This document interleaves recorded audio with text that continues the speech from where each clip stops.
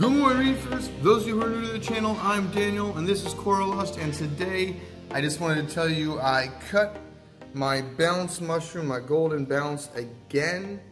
It was so big, I cut it in half, checked on it, made sure it survived, and then I cut it into fours.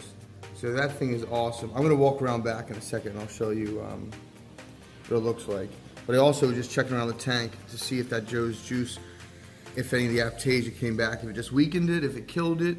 I did run out, so I had to hit a couple of the leftover ones with the Aiptasia X, and yeah, that didn't, I'm not a fan of the Aiptasia X really, but I tried it again, so we'll see if those come back, but they usually do after the first application. So I want to start feeding my tank nutrients again. The only problem is, like I said, it made my Aiptasia grow out of control the last time.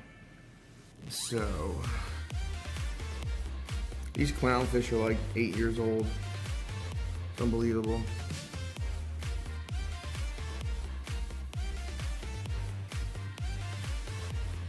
I can't wait to move this guy into a bigger tank. He deserves the room to swim. He grew so fast, keeping the tank clean, plus he's a hog. Every time I try to feed all the fish, he will take everything and run with it. But yeah, let's go around back and check out that mushroom. Can't wait to show you the bounce. I now have 4 golden bounces.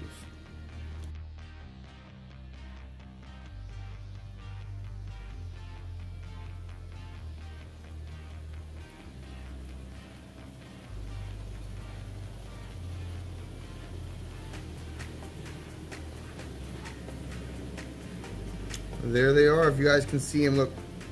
4 cute, they're probably about quarter-sized golden bounce mushrooms. So once they heal up, I will put them somewhere special so they can grow. But there you guys go. It's Sunday. I'm just doing some catch-up work.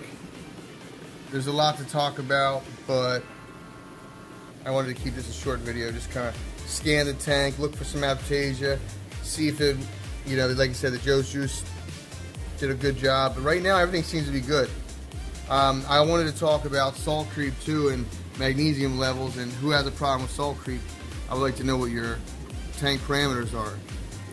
But feel free, leave your questions and comments below. As always, thanks for watching and happy reefing. I'm going to post more random videos like this, so if you don't want to watch them, that's quite alright. I honestly I'm going to do daily videos of us just building the store and stuff. So when you see contractors putting the floor in, painting the walls, hanging the projectors, building the stands, refrigerators, plumbing, tanks, whatever we're doing, I'm just going to do like a daily video, just kind of like the progress. So that should be interesting.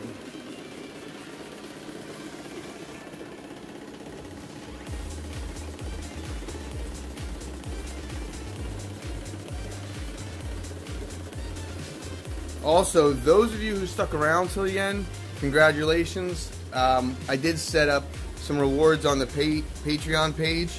So I think it's like as low as $5 to donate per month, and you get 5% off Coralust.com.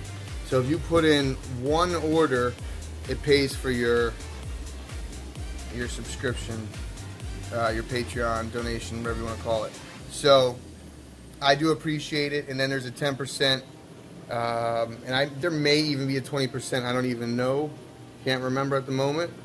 But check it out. I'll put the Patreon link in the description below.